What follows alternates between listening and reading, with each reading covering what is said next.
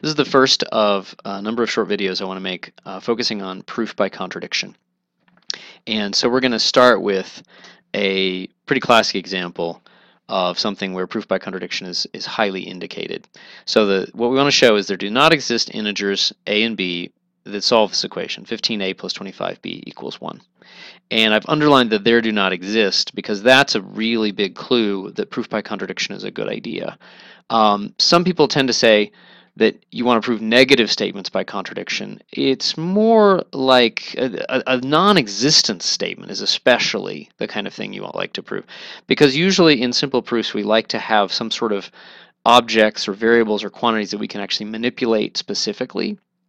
And if we're talking about something not existing, that's kind of slippery.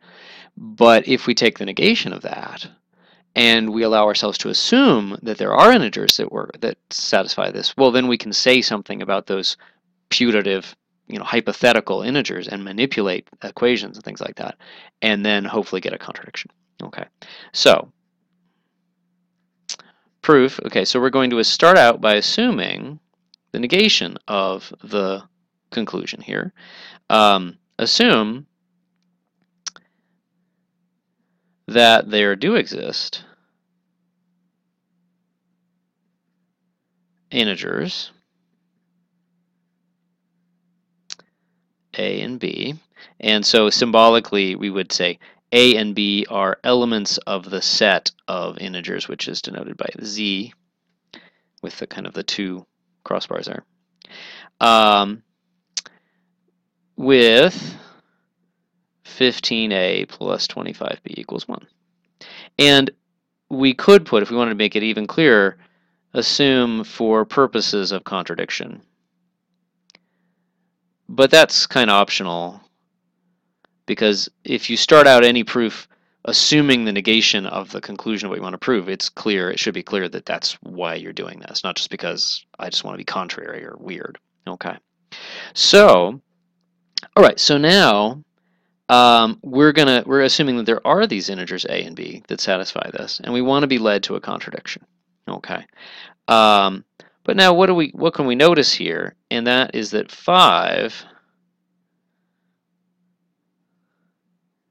divides 15. That's pretty key. And notice I put the now here because I wanted to start a new sentence, and really it's really kind of a new paragraph. And no, you never start a mathematical sentence with a symbol or a number, really. It's nice to have some sort of connective word.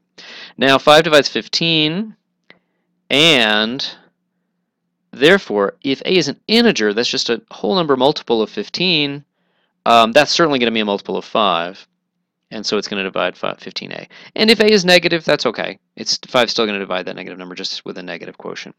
Now, I'm skipping ahead a little bit in terms of absolute carefulness and rigor. We haven't focused on the idea of dividing, but it's a pretty simple concept, so I'm going to go with it. Okay. And 5 divides 25, and hence 25b. So 5 divides their sum. And we're going to be really super careful about proving that kind of thing as well. Okay, but 5 does not divide 1. Okay, there's our contradiction. We've assumed that these guys were going to be equal. So far, it's not a big deal, but now, since we're assuming 15a plus 25b is the same quantity as 1, 5 can't divide the same thing and not divide it, and that's a contradiction. And you usually indicate that by little 2 arrows opposing each other. You can even draw it by just putting a little x in a line. It's really 2 arrows opposing each other. Okay, there's our contradiction, and that's it.